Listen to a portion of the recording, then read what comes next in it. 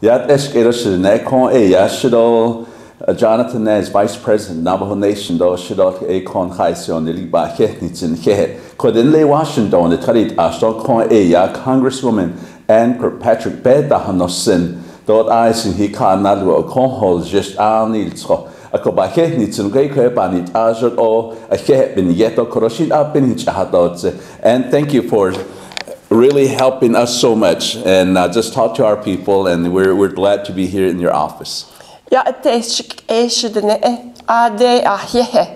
Thank you so much to all my Navajo brothers and sisters. It's an honor to represent you here in Washington and to be your voice. We have been talking about our Native American and Navajo veterans. Thank all of you for your service.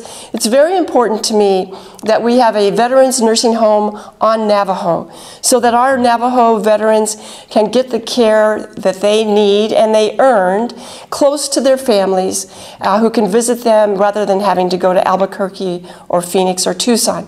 That's a top priority of mine, and I've been talking with your new leadership, the president and the vice president, and they share that priority. We've also been talking a lot about housing. That is the #1 need that I hear from Dene people, the need for housing, and your new leaders share that as a top priority as well. And together, I congratulate both of you, and we will work on these solutions for the Dene people. Ahyehe. Nihe kodo he dabdi nidoles and he nihima aro kodo bkai je do sinda dil nisha no kodo daris kasnaha ai la kodo in Washington the ejo nihi office no kodo nihi hanatse ba he nitsen arbana nishto la lago la o you person kha de hagan has aden kha la jo tin jost and the dol ni no ya ginal nashkat kodo do isba haya jo do tslat so no lenigi do kodo ye gon hi ka el do ba he nitsen.